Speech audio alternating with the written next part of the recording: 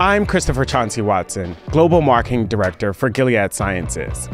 Welcome to Zero Hour, a global podcast brought to you by Gilead Sciences. In this podcast, we'll speak with leading culture and health experts to understand the barriers that keep global populations from transformative and meaningful care. We'll shed light on inequity. We'll celebrate innovation. And together, we'll imagine a world with zero barriers, zero disparities, zero new infections, and zero people left behind. It's possible, but there is zero time to wait.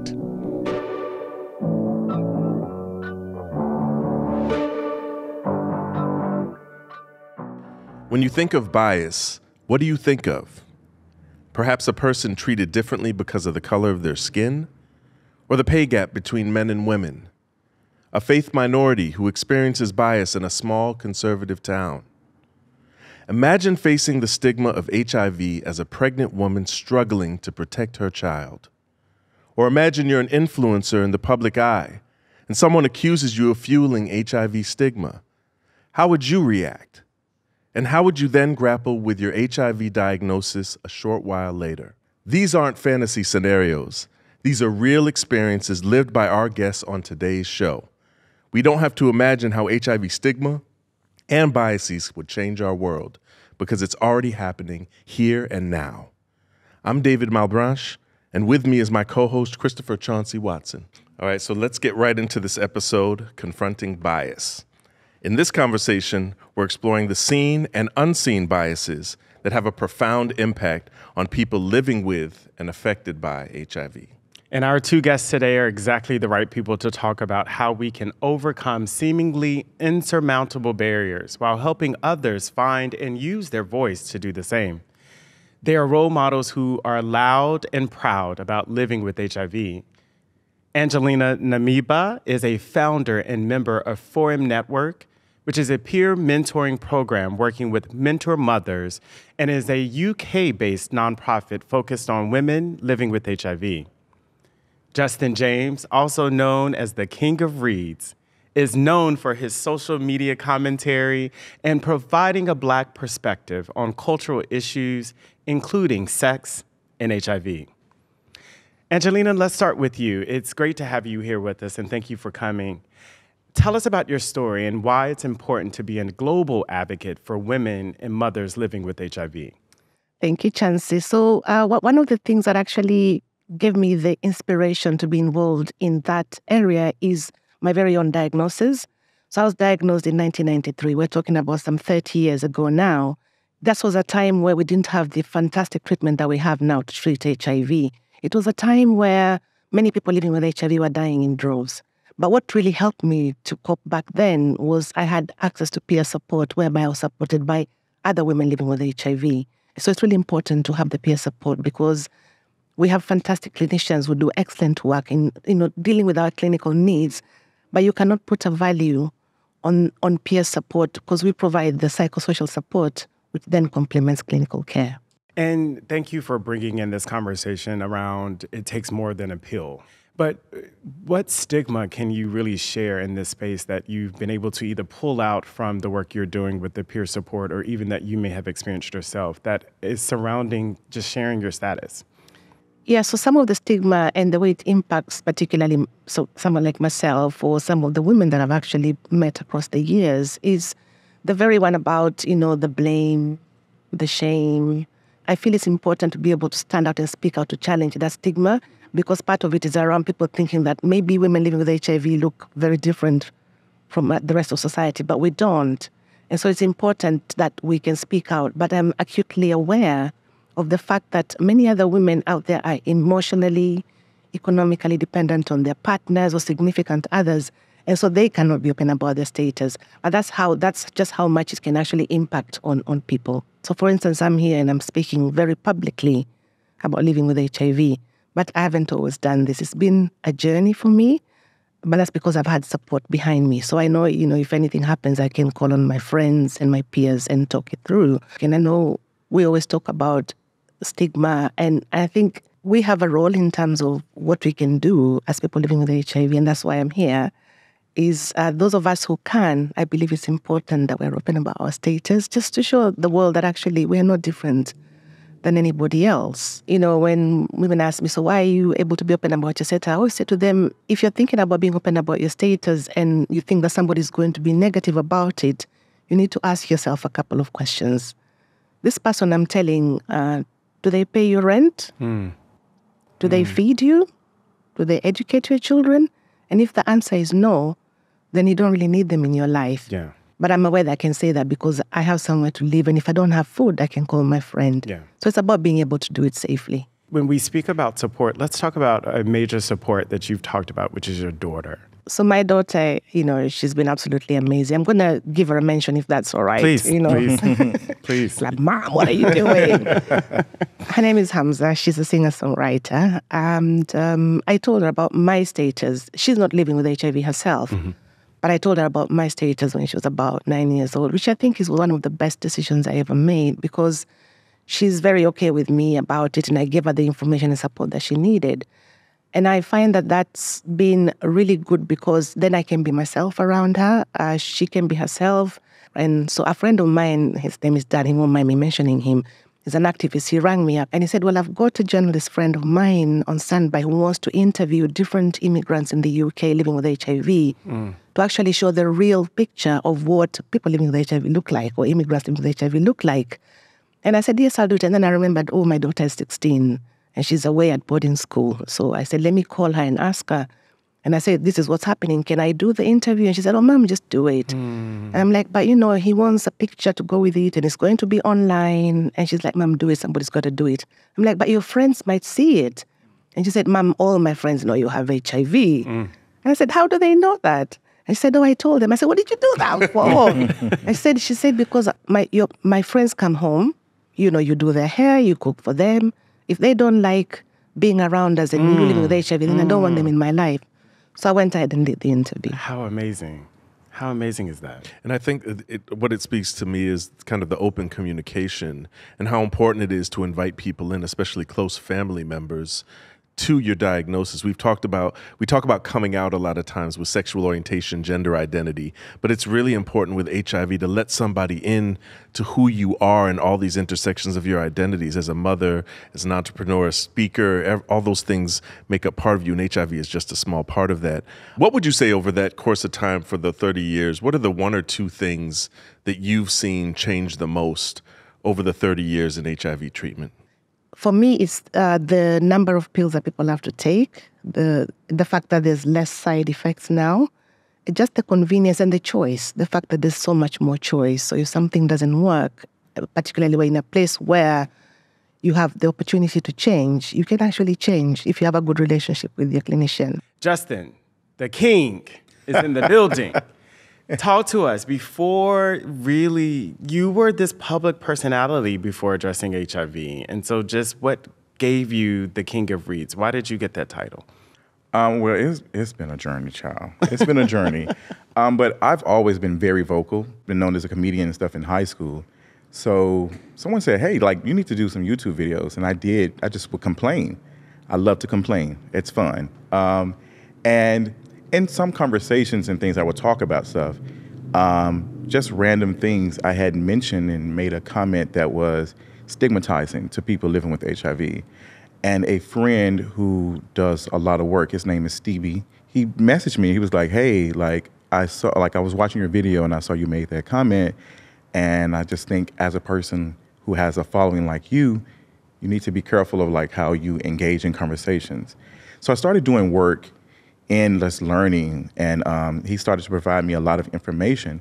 So over time, like before my diagnosis, I was like understanding of like HIV and sexual health all across the board, and I started to talk about it more in videos, not just a video that was titled HIV this or this. It was just random conversations about something that's happening, and I would mention it. So when I got my diagnosis, it was a shock. I know that I'm probably going to have to say like this publicly because I've been out loud about everything else. I'm queer, so I'm gonna have to share this eventually. And I was able to do that through the support and the friends and stuff who was like, you're going to like get pushback, but it is needed. And just realize that once you do it, you're not going to be able to take it back. So you're going to have to deal with all the stigma and all the things that people are going to say. So it's like, okay, girl, I am the king of reeds. So what's the tea? So someone who's very vocal and loud like me, also living with HIV when I should be silent, I should be quiet, I should not be causing so much attention because now I should be living in shame. I was like, no, I'm going to still be the same person, and I'm going to show y'all that I am the king of reeds. Think back to the day that you were diagnosed and talk to me about who was the first person and why you told. The first person I called was my brother, who is no longer alive. And I told him because he's queer as well. And I was like, I just want you to like take care of yourself. Because at that point, I felt like that I had failed. I felt like even with the knowledge I had, I was like now it's me, am I like a statistic, all of these things. And I was like, I feel like I've not done good. But that was the first person. And then later on, I told my mother.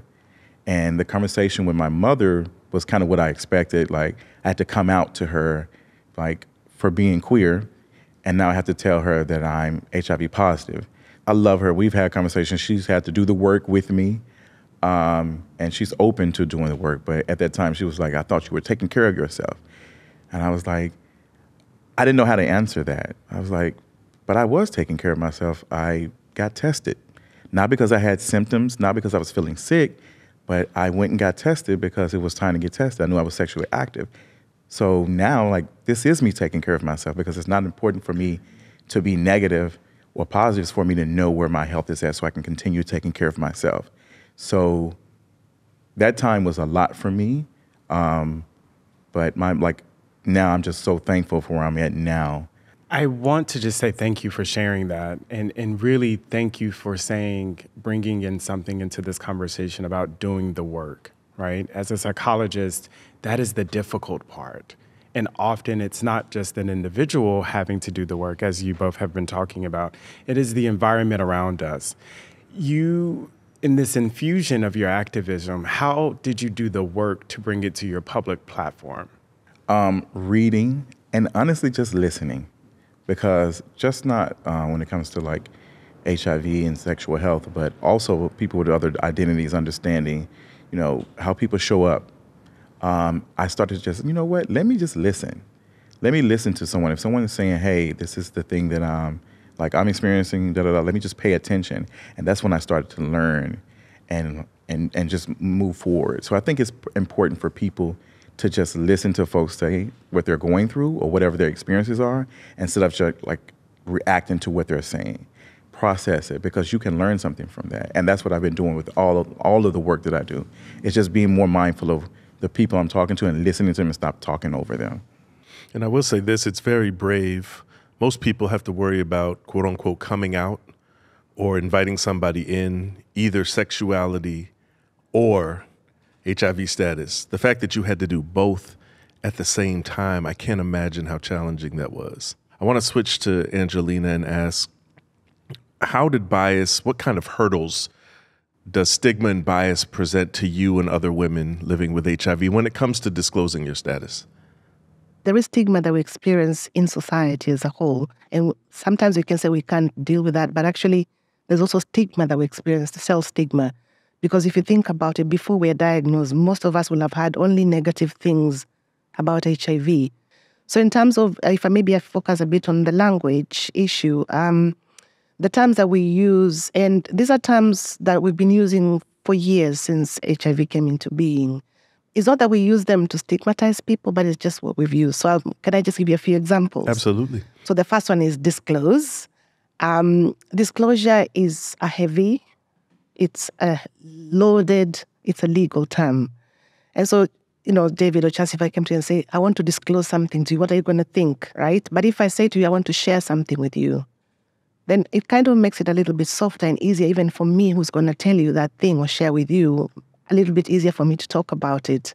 I mean, if you think about, people diagnosed with any other long-term illness, regardless of what it is, the first thing you want to do is go home and share it with your nearest and dearest. But with HIV, you don't want to do it. So disclosure itself is a term that I prefer not to use. So just use talking, telling, or sharing. Another term is discordant. You'll hear people saying serodiscordant couples, meaning that this is a couple, one living with HIV and one isn't living with HIV. But discordant itself is a negative term. There's absolutely nothing discordant about the couple. It just happens that one is with HIV negative status, the other one is HIV positive status. So why not call them a magnetic couple? I don't know many words that start with this that are good, apart from disco. That's a good word. Mm-hmm. So another term that, tends to be used a lot is the one of mother-to-child transmission. That term in itself places the onus and responsibility on the mother alone. So already she's facing all these other issues and all the stigmas, and then you call it mother-to-child transmission. So the term we prefer to use is vertical transmission. So just focus on the actual event rather than on the person. Those are perfect examples. And I think what it speaks to me at least, is the biomedicalization and the kind of depersonifying of human beings who are living with HIV. And so even when you say the words, and the medical community is notorious for this, HIV infected, instead of people living with HIV. And what you'll always hear from people within medical and public health communities, they'll be like, oh, the stigma in the community, the stigma in our churches, the stigma in families. And then they'll say, for people who are HIV infected. And I'll say, well, your sentence, you literally just stigmatized persons living with HIV by calling them HIV infected. And they will counter by saying, well, it is a virus, so it is an infection. I was like, yeah, but it's a person. It's a human first. So we have to start a lot with, human language first. And I think it's an interesting segue to talking about kind of barriers and challenges that you've both experienced in HIV treatment. And I want you to both speak on this, but I want to ask Justin first. Some of the barriers that you've encountered in accessing treatment.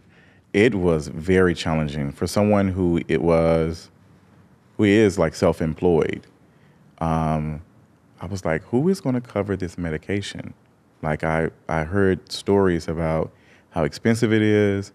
At the time, I was working and I had insurance and they were paying for it, but I was like, that means I have to always have a job. I always have to have access to healthcare. So when I started working for myself full time, I was like, oh my gosh, who is going to what am I going to do? For a while, I did not go see a doctor. I was getting, it was a program that was paying for the medication, but I was not getting my blood tested. It was interesting. To say the least. Angelina, you bring the UK perspective. What Justin just described is a very US centered perspective. But in terms of some of the things that act as barriers, and if it's okay, I'll bring in the voices of some of the women that I've worked with over the years. There's the issue of many of the women are also caregivers. And so a lot of times they're taking care of everybody else. And so their health comes way back below the priority list. And so they will not seek healthcare because of that, because they're busy taking care of everybody else. But then some of the women experience, say, intimate partner violence. So them accessing healthcare depends very much on the partner or the person who actually pays the bills and, feeds them. I think some of the other issues around just not being confident enough to articulate what they need out of healthcare. So they may go and see a clinician, and the clinician asks, are you okay? But actually they have lots of issues, but they don't feel confident enough because some of them may come from places whereby we don't, for example, where I come from, we don't question people in authority. I'm not going to question if you're my doctor. If you say, take this and do that, I'm just going to do it because that's what we do. So then, and some of them feel like they're not, when they go to seek healthcare, they may not be believed, they may be judged, they may experience discrimination for all sorts of reasons. And so I think it's really important that it's also important to talk about solutions as well, right? Yes. So I have two mnemonics. One is for patients and one is for healthcare providers. The mnemonic for healthcare providers is listen. So L is to really listen to hear to what the patient is saying. I is for insisting on a response. S is for summarizing so that you know that the patient actually understood what you said. The T is about trusting what the patient says and not being judgmental. The E is about encouraging patients to join clinical trials. particularly women, because we really do need a lot more women in clinical trials. The N is about exploring new technologies. If the treatment that the patient is taking is not working, then you can give them another option. The mnemonic for patients is about we need to be prepared. So P is about planning what you're going to say at your consultation. The R is about if you have lots of other questions in between the clinic visits, just do a bit of research. The E is about explaining to the doctor about what you're going through. So for instance, if you're experiencing side effects, it's a headache, for example, how often do you experience a headache? How long does it last? How much does it affect your quality of life? And then the P is about prioritizing. Many of us see the doctor only every 6 months, so prioritizing what you really want to make sure that before you leave that consultation, these are the 1 to 3 things I need to make sure I've spoken to my doctor about. A is about asking questions. All the doctors I know love questions, and it's only when you can ask questions that the doctor can respond to you. And then R is about returning, because if you do all those things and they don't work, just go back to the clinic, make another appointment.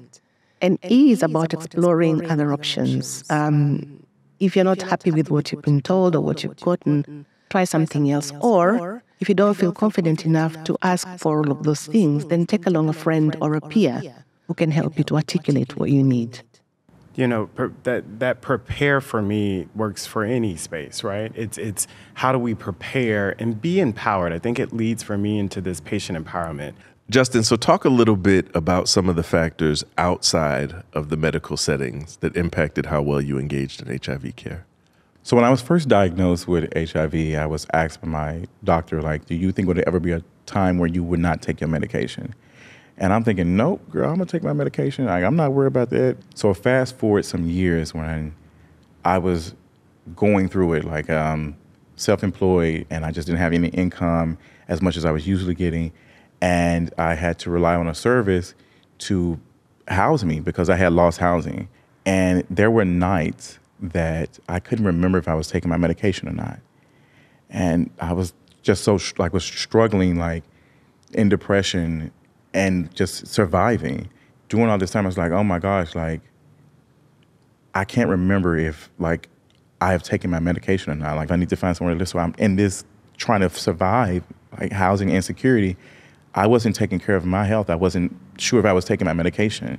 And after the next time I went and had my blood drawn, my viral load had went up.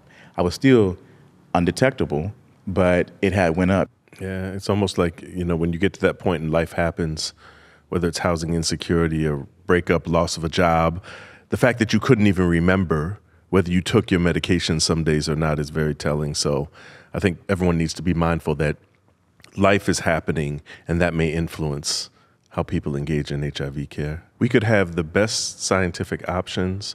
We could have a menu of all kind of bomb-ass medications that people use and can have access to.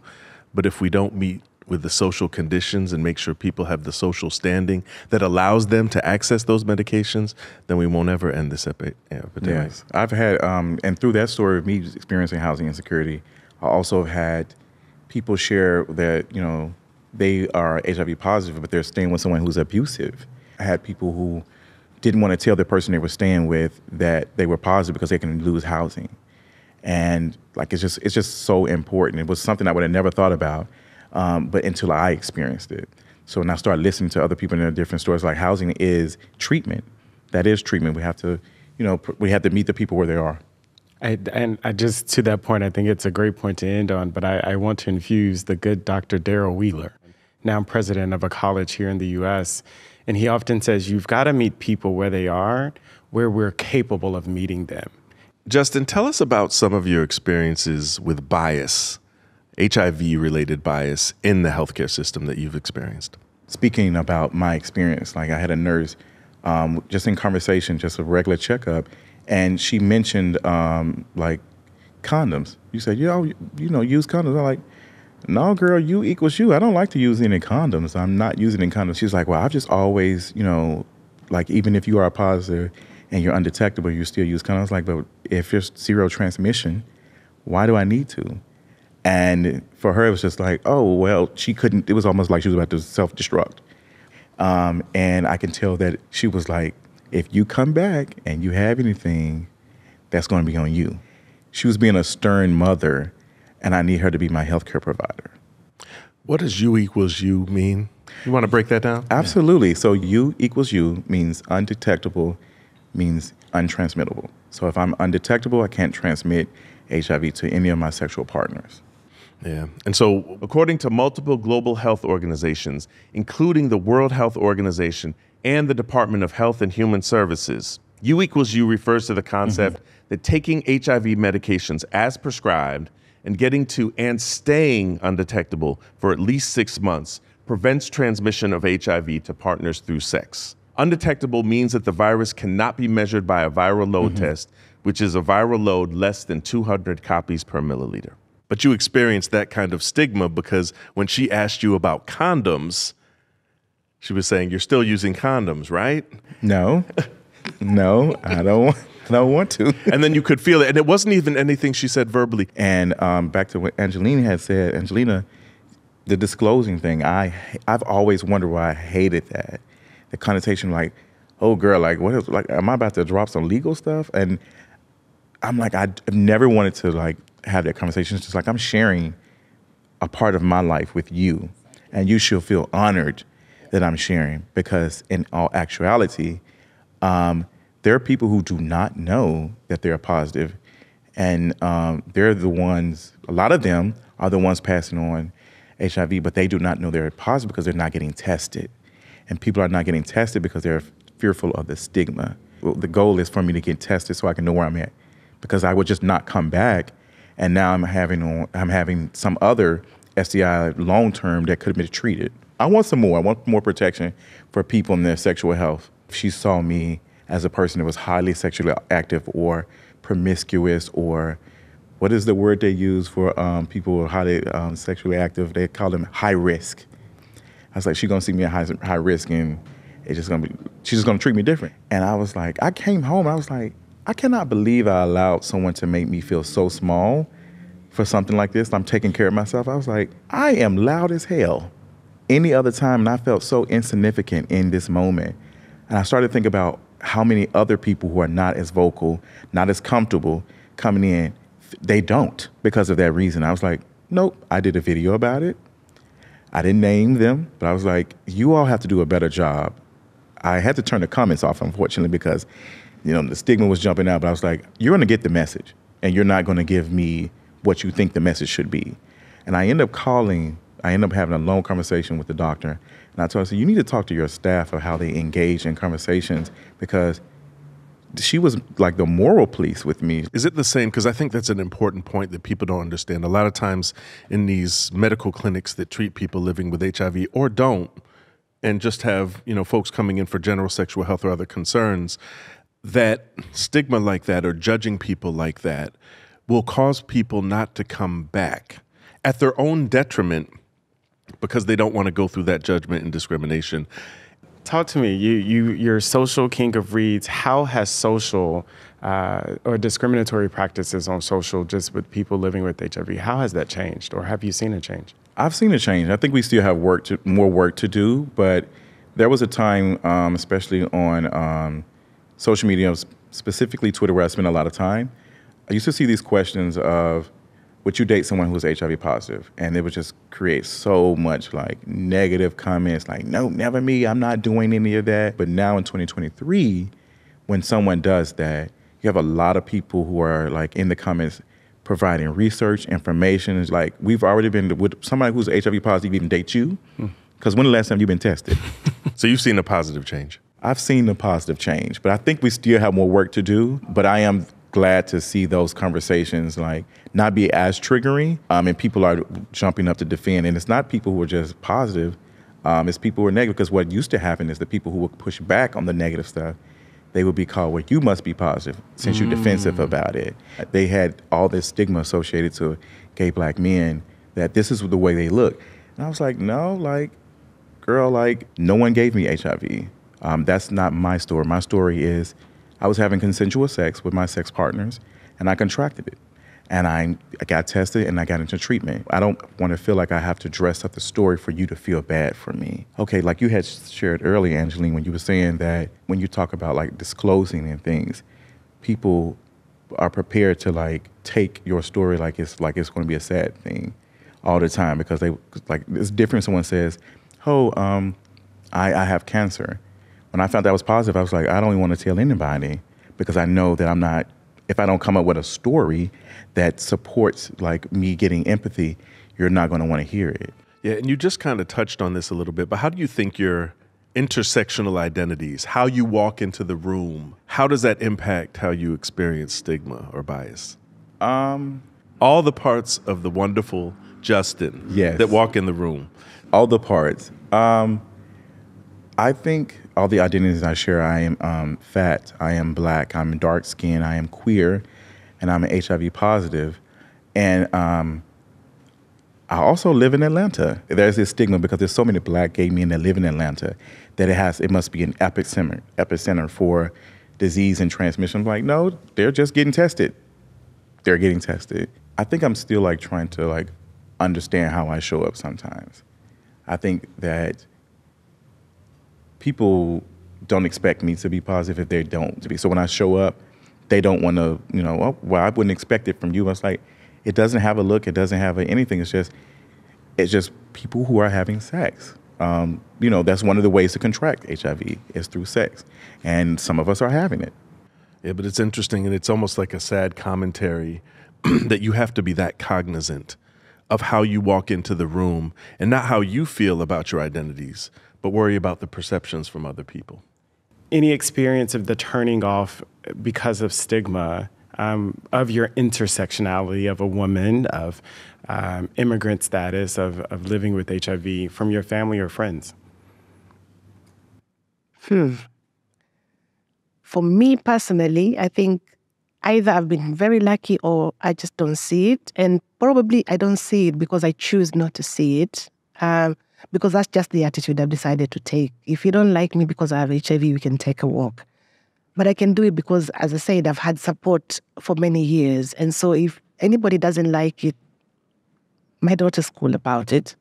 My family are fine about it. I have like a whole host of friends. So actually, I can deal with it. But I do know of women who've experienced a lot of it. And, a lot of them lock themselves away or won't even have you mention the word HIV in front of them, or they won't even refer to it in terms of themselves. They don't even sometimes, why are you so open about your status? Or they may not even want to associate with you because they may be found out. People will think they're positive by association. So it's just like, so for me personally, I refuse to take it. I think one of the reasons why I kind of don't accept the stigma that's directed at me is because I'm much more than the virus. I'm Angelina, I'm a friend, I'm a mother. HIV only occupies a very tiny part of me, so it's going to live by my rules in my house. It won't define who I am. I turn it off when I'm turning on the apps. I do not have my status on the apps. When I say apps, I'm dating apps or hookup apps, whatever they call the apps, to look for other people. And there's just so much stigma, like when I'm on the apps and I'm seeing like, drug disease free, clean, all these like stigmatizing things. And I'm just like, I don't want to be subjected to that because I know that people are not going to be as responsive because I am showing up on this app as a fat, black, dark-skinned man. And it's just like another thing is, oh, you're HIV positive too? I'm already subjected to body shaming, anti-fatness, and fat phobia. Then it's like, okay, girl, she's okay with me being fat. But is he going to be, or are they going to be interested if I tell them I'm HIV positive? Thank you for sharing your stories and being so empowering and lifting not only your voices, but the voices of the people you serve and the people that listen to you. This is how we change these conversations, right? I think we all need to listen, right? Listen to each other, listen to the stories, be a little bit more kinder to one another. And we all need to prepare for who we want to be and how we want to show up.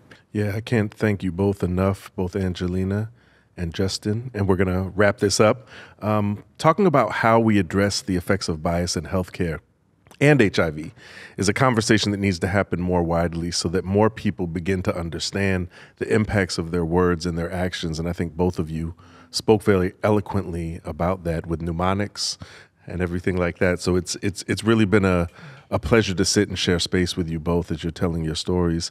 Thank you for tuning in to this episode of Zero Hour. We've learned so much today about the past and present of HIV, and there's even more to learn if we're going to change the future. Listen on for more global perspectives, more lived experiences, and more expert voices. I'm David Malbranche, and we'll see you at the finish line. Subscribe to Zero Hour wherever you get your podcasts and look for it on YouTube. And for more information, please visit GileadHIVtogether.com. This presentation is protected by U.S. and international copyright laws and owned by Gilead Sciences. The podcast should not be copied, reproduced, or distributed in whole or in part without express permission from Gilead Sciences. The views expressed in this podcast are not necessarily those of Gilead Sciences.